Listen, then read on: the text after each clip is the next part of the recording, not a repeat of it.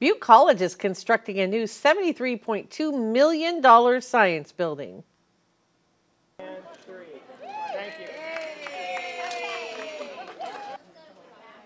Today marked the groundbreaking for the new building. It will have a state-of-the-art planetarium to support instruction for students involved in STEM, construction management, nursing, allied health, and general ed.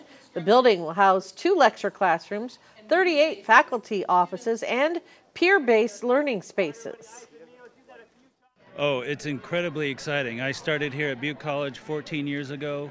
When I got hired, we were told that there would be a new building, and to be part of it, part of the selection of the team that's building this building and facilitating the input from faculty and chairs has been a singularly momentous experience in my life.